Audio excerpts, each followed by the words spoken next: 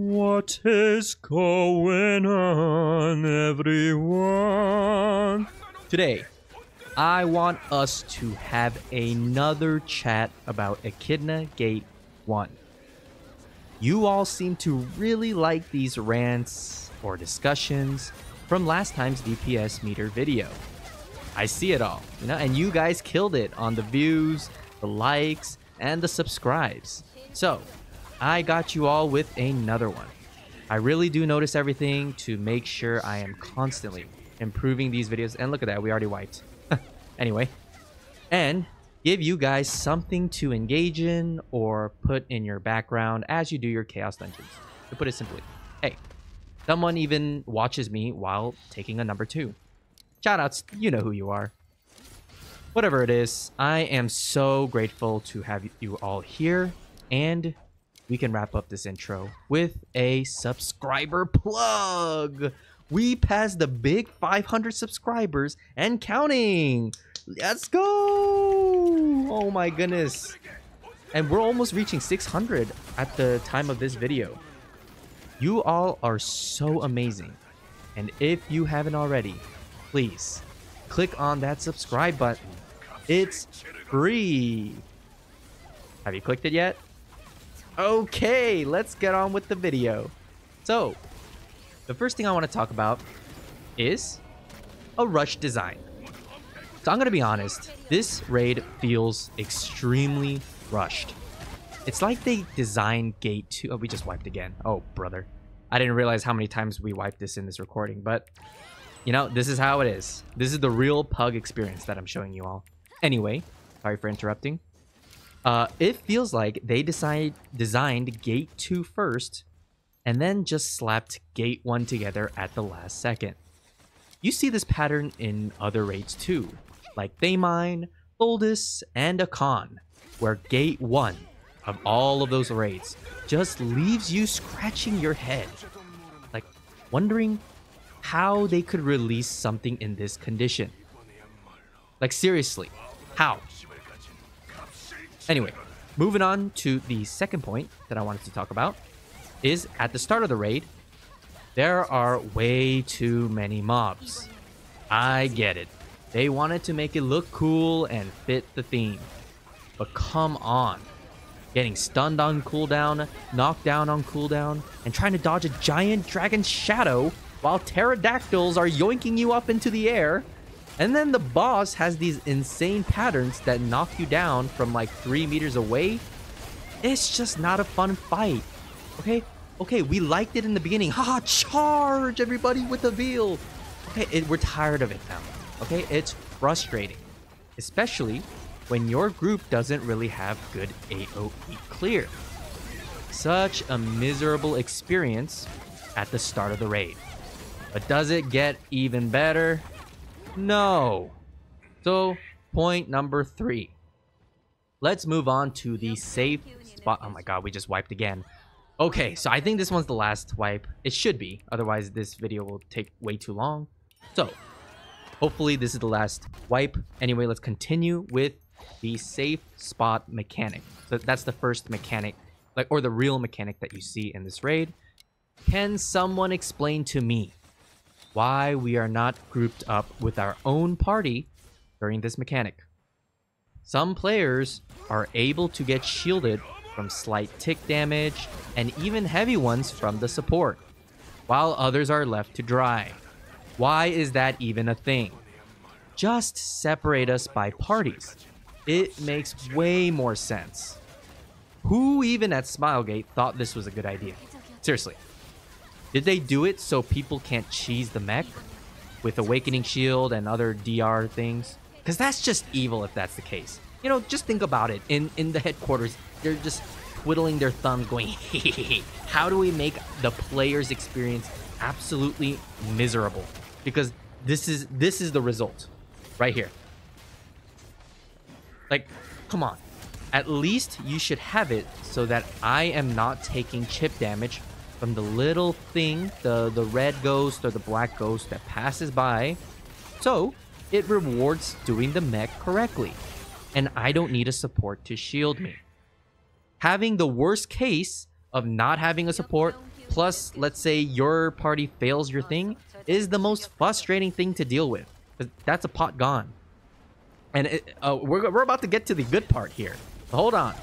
Don't get me started on my last point, which I'm sure most of you are thinking right now. But before we get to it, I wanted to inject and make a quick reminder to subscribe if you are enjoying this video, or even if you agree. I really do look at the analytics, so make sure you subscribe. I almost had a tongue twister there. Okay, so as you all were probably expecting, maybe not, don't even get me started on the splitting up mechanic. It is completely imbalanced. The stagger party has a significantly easier time than the non-stagger party. I don't think anyone disagrees with me here. It's very obvious.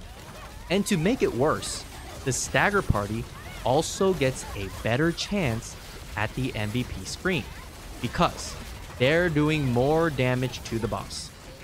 Just simply put, right? Easier plus like all that less potion-y and shieldy and knockdown-y mechanics, you're gonna do more damage. So you're telling me they get an easier boss to fight and a guaranteed MVP? No wonder people are making parties and then dumping the lead to party 2. This literally reminds me of my own video titled How to Do More Damage. It's a meme video, by the way. It's like saying, good luck party 2, not my problem. I'm in party 1. This mechanic is straight up garbage and needs some serious balancing. I see it way too much in my pugs. Some party 1 leader makes the lobby, and even if they are not heavy and staggered, like there's a Sork, a gunslinger, and a bard with no vital point, they go, we are the stagger team, guys. Who from party 2 can do the sidereal? Come on, man. Really? What if nobody can do the sidereal? Right? Then we're all screwed. Like you just wasted everyone's time. Now we have to restart and find new people. And then you kick people because you are unable to do the non-stagger mechanic. Or just the fact that you care not to do it. Like, that's just disgusting behavior, in my opinion. And I see it every single week on all of my characters. It is gross. Smilegate, you need to fix this. Do better. Either reward the non-stagger party by letting them get on the MVP screen, you know, show the recognition for all the hard work that they do, or make the boss do simple mechanics so we can take it easy, right? No BS mechanics or whatever patterns that boss does, this stupid Narfield thing. Stop, just be a Trixie and dummy like the stagger party has it. I think that's fair, right? So you can compete with them on who can do more damage. Now, those aren't the only solutions. Smilegate probably needs to cook a little bit more, you know? So I have no idea if they'll ever change it or if they even have any ideas.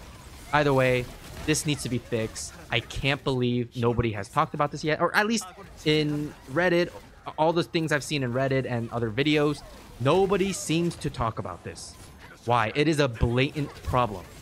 Why are we having it so that party 2 is dumped with the non-stagger side, and then we're having a tough time while the party 1 who should be doing it and has a Sork and gunslinger with 0 stagger is doing the actual stagger? Like, that's crazy. Okay, anyway, so those were kind of my points, and that concludes my rant on Echidna Gate 1. From the rush designs to that specific imbalance mechanic splitting up, it just feels like a mess, a hot mess. I am curious to hear what you all think. Have you experienced the same frustrations? Do you have other frustrations? Let me know in the comments below. But seriously, there needs to be some major changes to this Gate 1 and future Gate 1s. This isn't acceptable. Wake up, Smilegate, and do better. If you made it this far, Hey, what is up, my pineapple gang? You all are awesome, seriously. If you aren't part of the pineapple gang, don't forget to subscribe and join us. Anyway, thank you all for watching. And I'm going to end it by... So nobody wants to see this crash, so I'll show you guys what happens at the end. All the way here. So I'll show you guys the end. This is the end of the video. I'll see you all in the next video. Goodbye.